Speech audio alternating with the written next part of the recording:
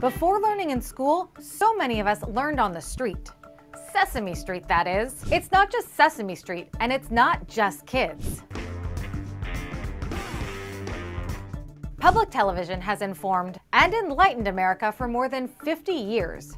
From great performances to nature.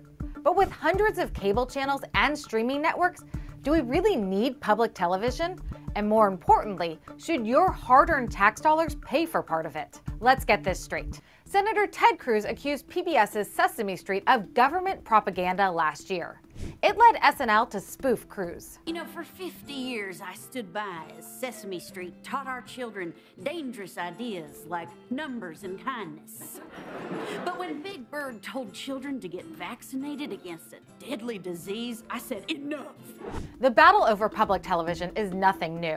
In 1972, just 3 years after its creation, then-President Richard Nixon vetoed a bill to fund the Corporation for Public Broadcasting. And the debate has continued for decades, the divide mostly along party lines. This amendment is simply about priorities. And can limited federal resources be better spent to house, clothe, and feed disadvantaged Americans? This is an education bill, Mr. President.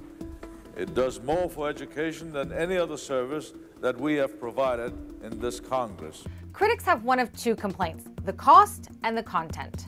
Congress allocates $445 million annually. That's about $1.35 for every American, or about 0.015% of the total budget.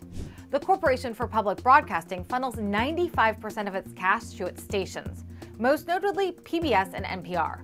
Their goal? To provide informational and educational programming accessible to everyone, especially those in rural areas where programming is limited, commercial-free. And in return, all the stations are required to meet editorial standards with news and sponsors. But Colorado Republican Doug Lamborn argues their bias is evident, writing NPR and PBS have increasingly turned into a mouthpiece for the left. And for more than a decade now, Lamborn has introduced legislation to defund public broadcasting. If Lamborn is successful, the 330 PBS member stations would lose 14% of its budget, and the more than 1,000 NPR member stations will lose about 8%, forcing listeners to listen to more of these. So we're inviting you this morning to call in with your pledge of support for Teletubbies and Barney and Sesame Street. Are Americans getting their money's worth? Let me know in the comments below. Straight from DC, I'm Annie Anderson.